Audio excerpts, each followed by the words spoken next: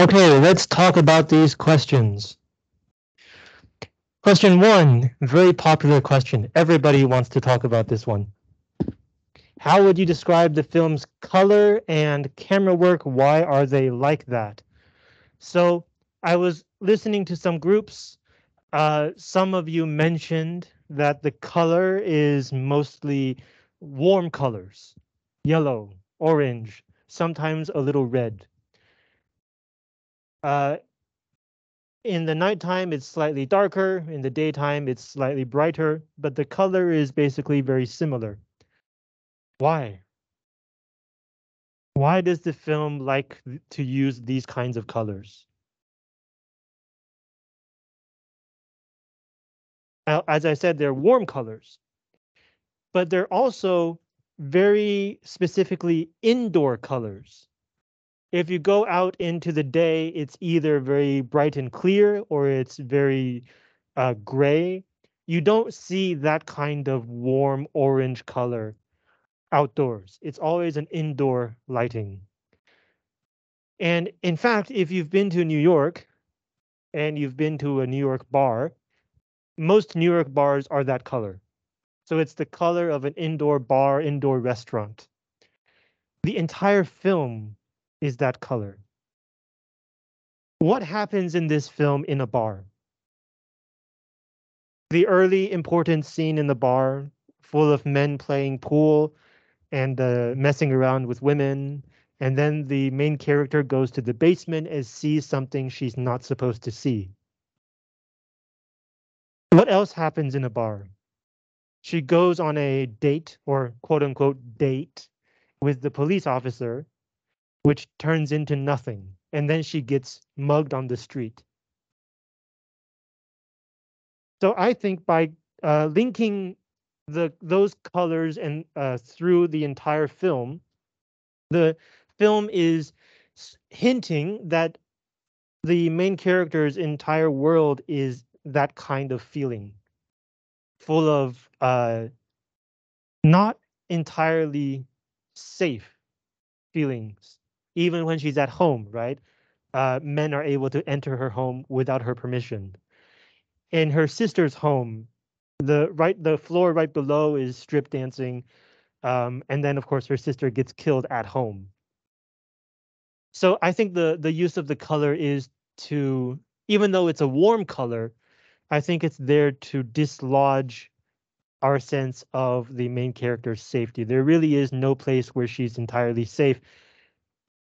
Ironically, the one scene where the color is very different is the climax at the lighthouse, because that is outdoors. And I think that irony also ties into who the bad guy ultimately is. It's the, as one of your classmates mentioned, it's the one man that the film does not make suspicious. So in the same way, the one place where the color does not feel dangerous is the place of real danger. What about the camera work? As some classmates pointed out, the camera is always moving. I don't think there's a single shot where the camera sits still. How does that make us feel? Does it make us feel safe or worried? Are we observing the action or are we part of the action? When the camera moves, that tells us that somebody is holding the camera, which tells us, it makes us feel like we are in that space with these people. So whenever something happens to the main character, when she starts feeling danger or feeling disgust, these kinds of emotions, we also feel that with her because we are in the room with her, thanks to the camera. And that's also why the images are often blurry, unclear, blocked by things in front. Because in real life, we don't often get a clear picture of everything at the same time. We're always focusing on one thing or another. We're always not quite exactly sure of what's going on in every space around us. And so I think the camera work is trying to give us that sense. We're in the room with her. We're not always in the best position to get a clear view of everything. It feels more natural. It feels more engaged and involved. As for the blurriness, if you notice some shots, the middle is in focus, but the edges are blurry. Or sometimes the main character enters focus and then leaves focus, becomes clear and then becomes blurry again. That's also a kind of naturalism, but also it's a kind of confusion.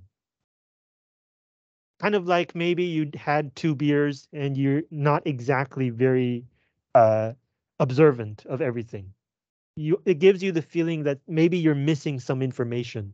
You want to see more. You want to know more, which I think is also the mindset of the main character.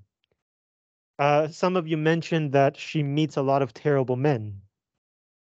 But if all of the men in her life are terrible, then the problem isn't just finding a better man. The problem is being able to tell who are the real bad men and who are not. We'll get back to this in question 3, but the sense of a blurry image also adds to the sense of confusion about who is a good guy, who is a bad guy. Question 2, nobody chose it. Oh, I guess one group chose this question. Was it group 3? Right. So, okay. So use of sound and music. What do you guys think? Let's go one by one. Let's start with music.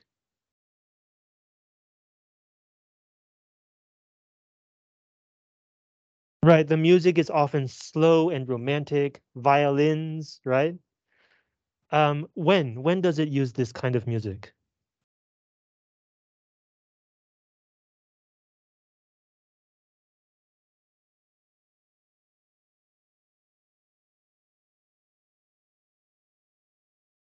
When they're flirting with each other. Okay. Um, could be.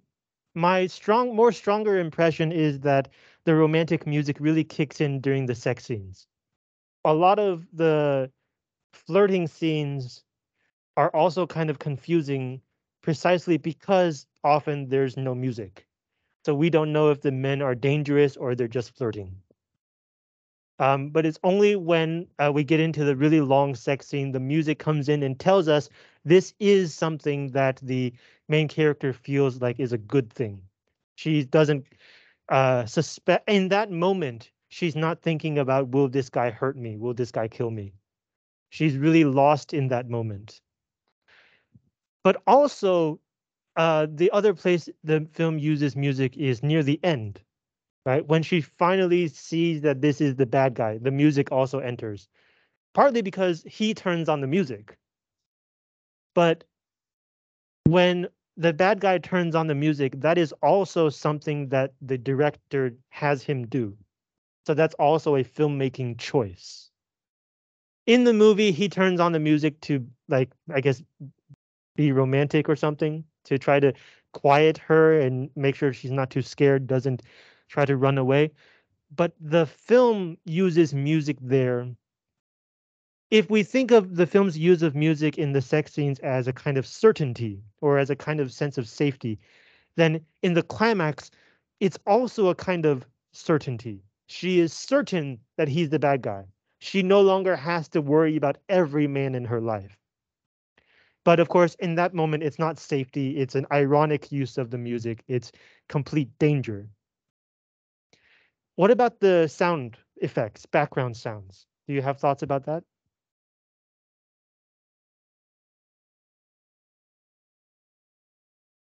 Is the film quiet or noisy?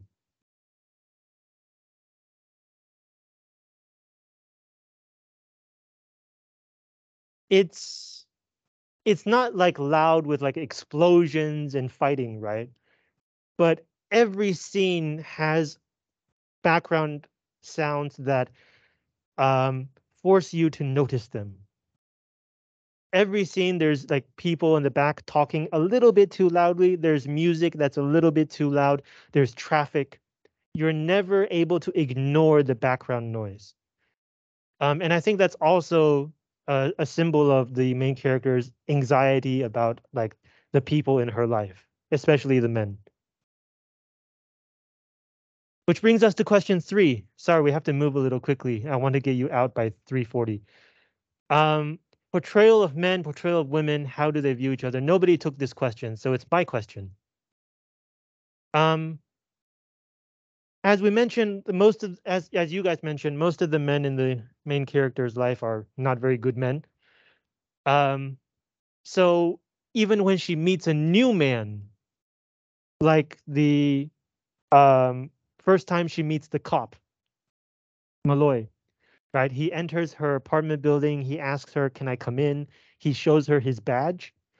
Her first reaction is that badge real? So even when she meets a new man, um, she's also has to like be very careful. And like if you remember the scenes on the street, like in the car, and she's looking on the street and she's passing people by. The men that she sees for like 1 second, 2 second, are often like arguing, or they're flirting with women, or like they're doing something that seems a little aggressive. Whereas the women that she sees on the street, I remember one very clearly. The first time Malloy asks her to get in his car and they're driving her to the police station, she's looking outside the car. And at one intersection, she sees a woman in a red dress running. Uh, if it's just like a woman in like exercise clothes running, we might think, okay, like she's jogging, but she's wearing a red dress, and that immediately tells us something is wrong. If you're wearing a dress and you're running, something is wrong. But we don't see anyone chasing her. So it's not exactly clear that something bad is happening to her. Maybe she's running to an emergency. Maybe she's late. We don't know. But it's a very unusual scene, unusual image.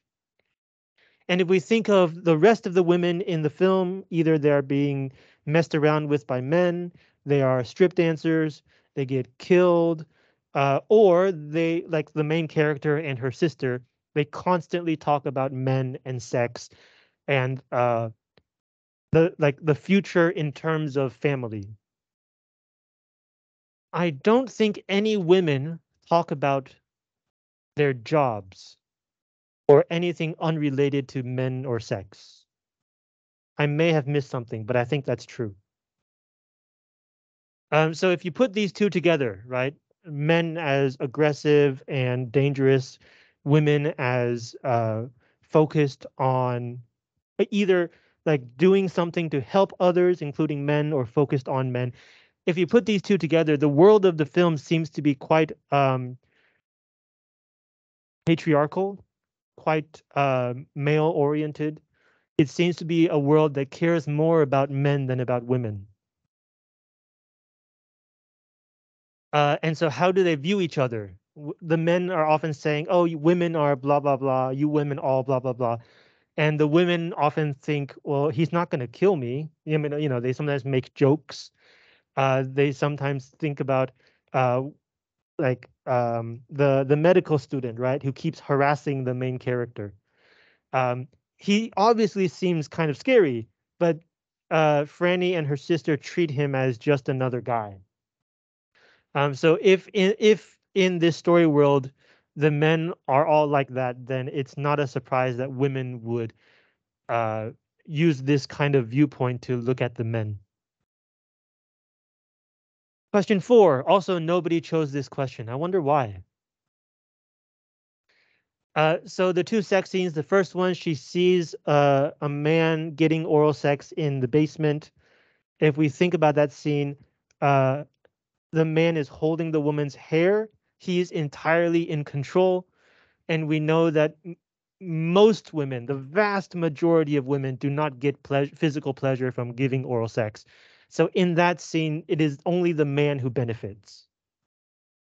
But in the second sex scene, the one between the two main characters that goes for very long, it is now the man who is giving oral sex to the woman, uh, and even though in this scene the man is still taking the lead, he's still in control, but he's using that control to give pleasure and benefit to the woman, whether it's doing things or talking about things, telling stories. He's giving her pleasure, but he's still in control. We can look at this as saying that in this world, whether women benefit or not seems to be under the control of men. Men get to decide. And then question 5, the final scene. Some classmates said that it seems kind of romantic, which is true. She's wearing a dress. She lies down in his arms. He's now a good guy, we know. So it's romantic, but it's also very weird, right? He's still in handcuffs. The floor is covered in urine, 尿液. So why would the film want this to be the final scene? So on the one hand, yes, she now can trust him. She has found a good man. And yet, in order to trust him, the man still has to be in handcuffs. In order to truly let herself lie in his arms, she can't let him take control of the situation.